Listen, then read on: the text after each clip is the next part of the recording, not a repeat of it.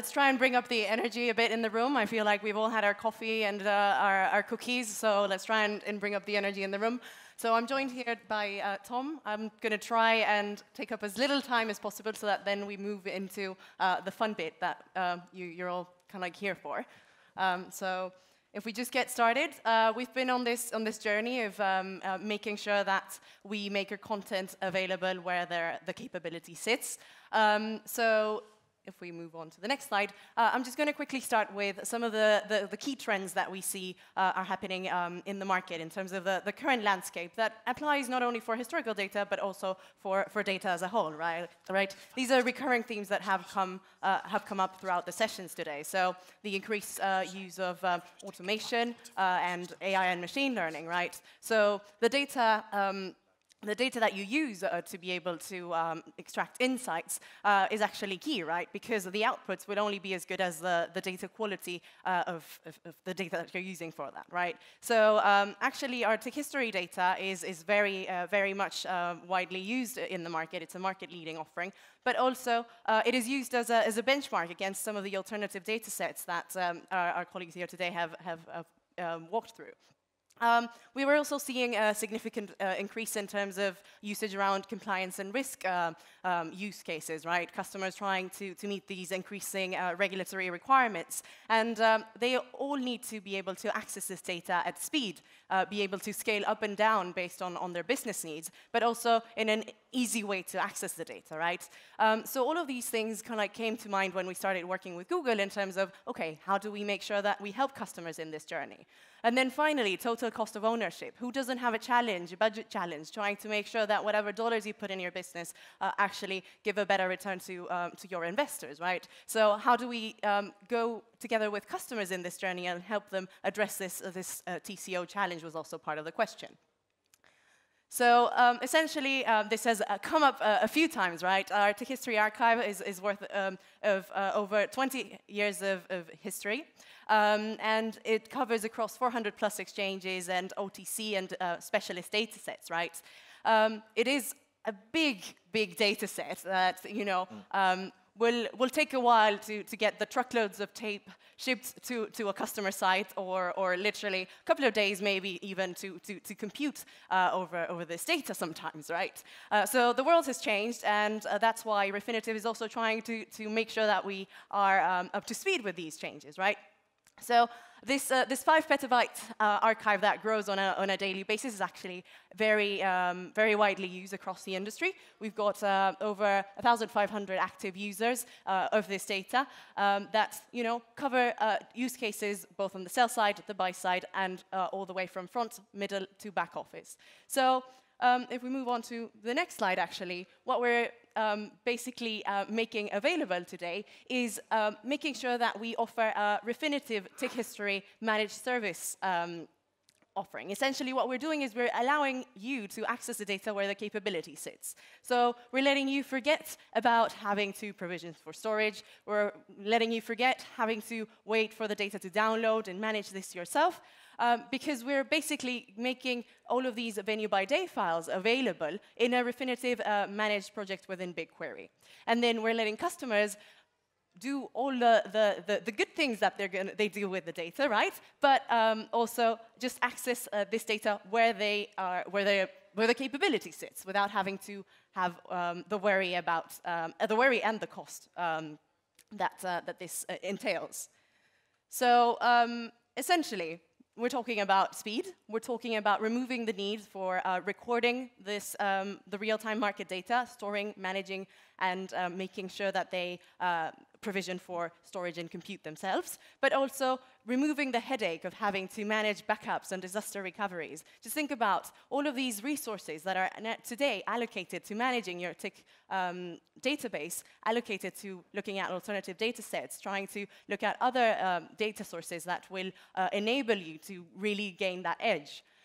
So now, without really taking up much more time, I'm going to pass it on to Tom, who's going to show us how BigQuery helps us leverage some of the really great data that's available on Tick. Great. Thanks, Catalina. I want to give you a quick introduction to BigQuery for those of you who don't know what it is. BigQuery is really interesting because it's externalizing a technology Google built for ourselves. Google at its heart has been an advertising company for a long time. We also run a number of products.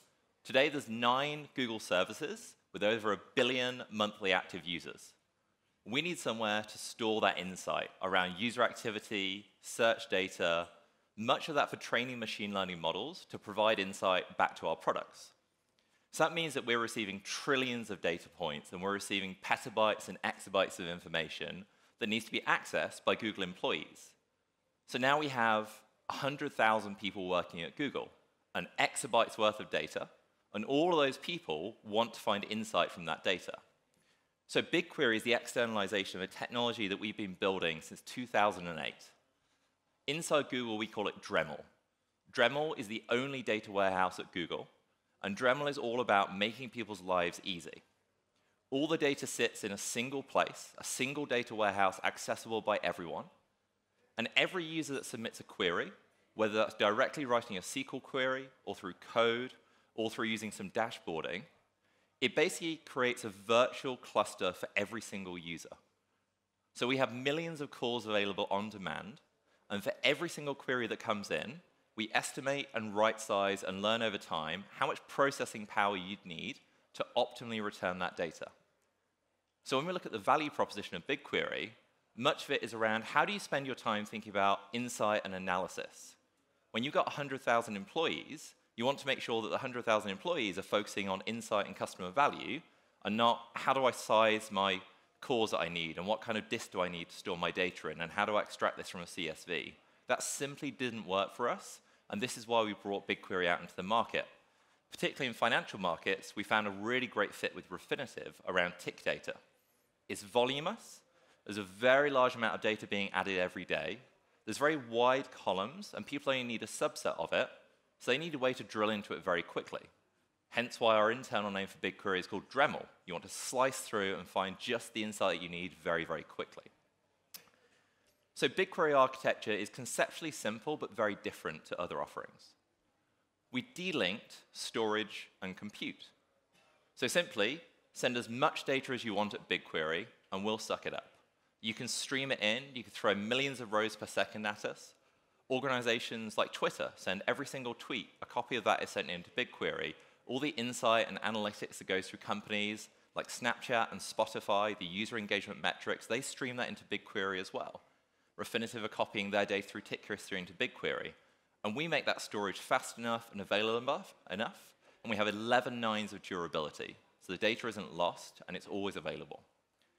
Then what we did was we broke it in half and said compute is separate to storage.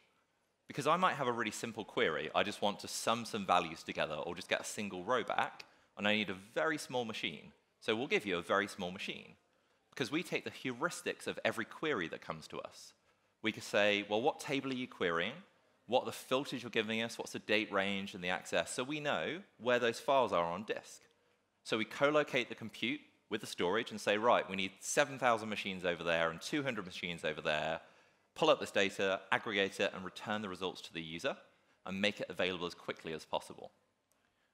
From a scaling model, this means that it's like every single user of BigQuery having their own data warehouse that scales to exactly the size that they need to return queries in human time.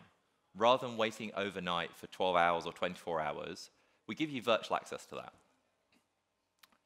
So a couple of interesting numbers around the externalized cloud version of BigQuery. So one of our larger customers stores 250 petabytes of information in BigQuery. From a commercial perspective, the cost of storage is very cheap. We then charge you per query when you access that data. This is exactly the model we see through Tick History with Refinitiv. Refinitiv is storing the data. Customers that want to access it simply pay per query. You can send a single query and pay for that, or you can send thousands of queries, and it completely scales with your usage. The largest query size that we know of in Google Cloud was a 5 petabyte query, a single query that was scanning and aggregating 5 petabytes of data, and they did that more than once. And that query touched 10.5 trillion rows of data. So that was quite a lot of compute needed to process that one. And the largest and fastest customer we know ingests about 4.5 million rows per second. And there's thousands and thousands of customers doing this today, the biggest customer being Google itself. So I want to give you a quick little demo to show you some insight into the scaling model of BigQuery. So Jupyter Notebook. Everyone else had Jupyter Notebook, so I thought I'd fit in with the crowd. So some little helper utilities, just like everyone else, import all the normal stuff, build some data frames, a little authentication helper library to get me in. And I'm going to do 4 very simple queries. They sound simple until you want to try and return them relatively quickly, and actually you think about the infrastructure that runs behind it. The first one we're going to do is we're going to compute high-low bars for LSE using level 2 data over 1 day. We're going to compute the high-low bars on an hourly basis for every single instrument across LSE, which is a medium amount of data. It's not particularly voluminous. So I run this query. And what you'll see is we're gathering the query statistics below it. So what we want to look for is how much data goes in, how long did it take, and how much comes out the other side. A couple of interesting numbers worth looking at here. So we process 1.8 gigabytes of data. From a commercial perspective, that's super interesting, because we've only charged you for 1.8 gigabytes of data, yet I know this LSE dataset today is over 100 terabytes. So despite the fact that we've had to scan through it, because we knew where those files were, we could very quickly find them and only charge you for a small subset. In the process, we scanned through 62 million rows. And here's a really interesting number for you: human time. So the actual query itself, it took 4 seconds.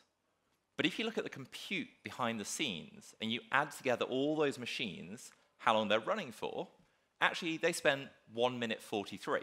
So we got a speed up of 25x on human time to get your query back. The interesting thing with BigQuery is that the bigger and harder your queries get, the more we can speed it up, because the more compute we give you. And we keep on scaling it, the harder your queries get. So I'm doing a slightly more complex query, exactly the same as before. We're computing time bars on an hourly basis using level 2 data in LSE, but we're going to do it over a month rather than a day. There's a lot more data going in, and there's a lot more rows being processed. So what we see now is we had to scan through 1.4 billion rows. That's a lot more data that had to be scanned through, and it's starting to get reasonably chunky, but don't worry, we're really going to turn it up in a second. 40 gig of data in, it took us 6 seconds, and we spent 36 minutes of compute time. So we're starting to scale pretty quickly. All right, let's do it over 6 months. We're going to calculate high-low bars per day, LSE, level 2 data, over the course of 6 months. So now the numbers really start to rack up. But we're still not going to have to wait 10 or 20 minutes. We're still going to try and return it. And the goal of BigQuery is human time. How long can I comfortably sit here and wait for it to come back without having to leave and get a cup of coffee every time? All right, that one's done. So now we have to scan 7.5 billion rows. What you find is past a certain limit, there's an amount of data you can fit in memory that can fit on a single machine. And scaling is relatively easy. You buy a bigger server, you get some more RAM, you get some bigger disks. Then you need to make them scale out from each other, and it gets harder. So here, we've now got up to 7.5 billion rows, and actually we've spent 3.5 hours running that query behind the scenes. We had a speed-up factor of 1,400 times compared to human time. So my final query. We're going to run it, again, LSE, level 2 data, compute high-low bars per day for the last 2 years. So interesting stat that David Craig set me up for this morning, but I didn't realize. Every day, Refinitiv capture about 38 billion data points that's coming into their data systems.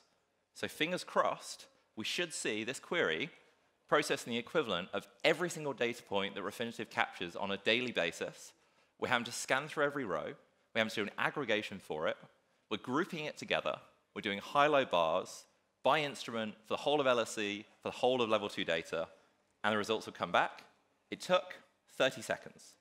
We're going to graph this to make life easier for you. I will admit this is a really hard graph to produce because the scales just completely break when you start to scale it out. But what we see across the bottom is the scaling of human time. So you can see how long it took us while we were sat here, and I'll make the table available so you can see it as well. So it took us 4 seconds, 6 seconds, 9 seconds, and the really big one was 30 seconds. But in those 30 seconds, what we did was we had to process 34 billion records, and that took 21 hours of compute time. We spent almost an entire day's worth of compute for that single query to scan through that data. And in the process, we had to emit 3.5 million records. For every instrument over 2 years for those high-low bars is a huge amount of data that's now instantly available. So you do your summarization, your aggregation, it stores it in a table. Your data scientist can then take that data and do further analysis and aggregation, and that's available for as long as they need it to be. So the key thing here is that as a data scientist, when you're trying to access tick history data, you're not writing queries that conform to the compute that's available to you. You're not thinking about how many instances and how many servers you have. You're thinking, what questions do I want to ask? What insight do I want to get back? Google's challenge is making enough compute available, making it so that it can scale correctly and getting those results to you. And that's something we've had to do for the last 20 years as a business. And this is what we're making available in partnership with Refinitiv through our tick history product. So that is the end of my demo and the end of our talk. Thank you very much. Worth mentioning that if you're keen to play around with some of the tick history data and other key data sets, they are available in the DSA that you can get access if you get to the labs corner. Perfect. Thank you.